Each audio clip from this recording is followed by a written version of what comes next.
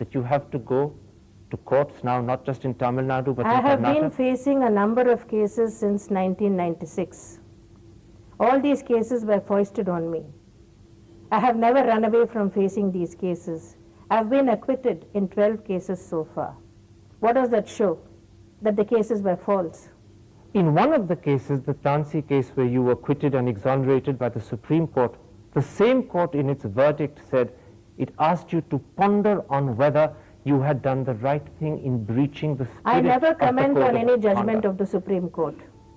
I have never done so far. I will not do it now. Except for the fact that many people felt, not just the press this time, that the court was actually saying that legally you were innocent, but morally you had a case to answer, at least to yourself I told personally. you, I do not comment on any judgment of the Supreme Court, whether the judgment involves me personally or any other matter of public importance.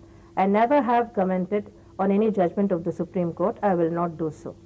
You're a very tough person, Chief Minister. People like you have made me so. You said that you were misunderstood. Yes. Do you think that you're badly treated by the press? I do not wish to say anything more on this. Anyway, your interview is not doing anything to help matters. My aim, Chief Minister, was to get to the core of the misunderstanding. You said that you Your think aim the press... seems to have been to put as many unpleasant questions as possible and try to provoke me. Not to provoke you, but to put you the questions that have been discussed for the last 3 years, and which in many ways may be responsible What had you asked for all the your electoral questions? adversity. Have you got anything more to ask? I've come very close to the end of this interview. I have only one last question. Are you confident that you can see your electoral low point over with, and that you will win in 2006? Wait and see. I told you already I don't believe in astrology.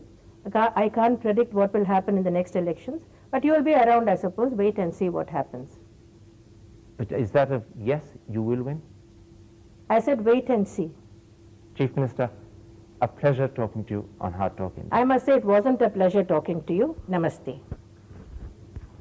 I'm sorry that you say that, but so that is.